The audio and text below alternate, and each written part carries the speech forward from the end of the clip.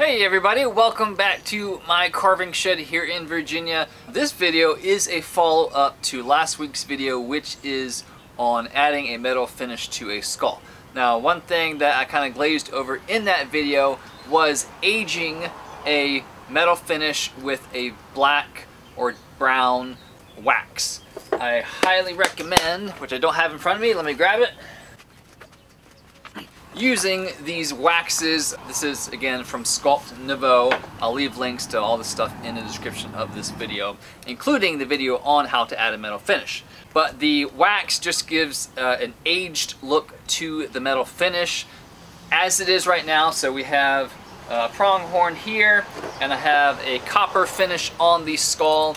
And if you just leave it like that without any type of patina whatsoever, it just looks really flat.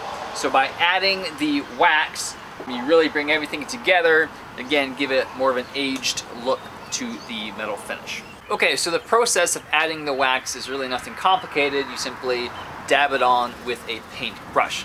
Now, the thing which I'm gonna offer to you, which is kind of from my own experience of doing this, and which is actually against what the manufacturer recommends. They recommend putting it on and wiping it off within an hour, no more than an hour. Like, they highly stress, wait no longer than this time to buff in any circumstances.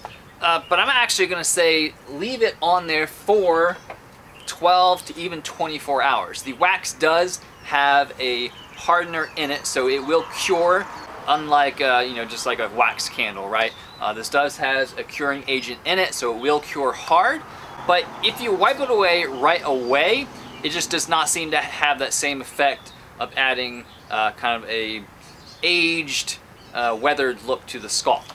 If you leave it on there and let it start to cure, then come back and wipe it off or rub it off, you get a much better finish to the skull. Take my word for it. I'll see if I can have an example here of one that I wiped off immediately. Again, it doesn't look all that bad. But it definitely looks a lot better if you let it cure. Again, 12 hours, 24 hours at the absolute most.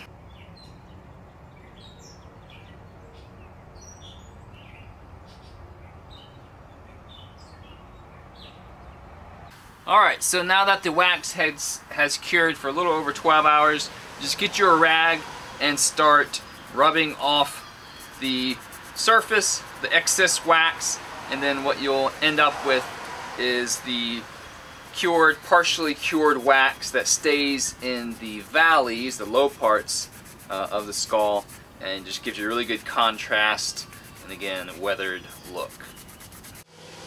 So I had applied the copper coating to the skull. It just worked out for this video.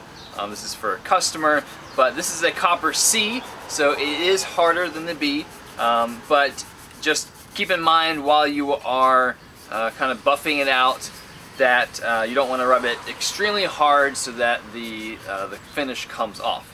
But you do have a little bit more leeway with the C metals, just because there is more metal and there is a hardener in it. But the wax also works really well with lighter types of metals like the silver that you've seen me do. It works exceptionally well, in my opinion, with that type of finish. And there you have it. So really simple process, but it definitely gives a lot more depth and character to the metal finish. So you can put a clear coat on it after the fact if you would like. Definitely let the wax fully cure, so I'd leave it for a day or two before you did put a clear coat on it. But it is rated for like 10 to 15 years outdoor use, so definitely if you're putting on a skull, no problem, no worries there. But hope you like this. If you didn't see the video on putting a metal finish on a skull, there will be a link in the description for that video. Thank you for watching. If you have any questions whatsoever, leave a comment below and I will reply to you. So, thank you guys. Please consider subscribing, and I will see you next week.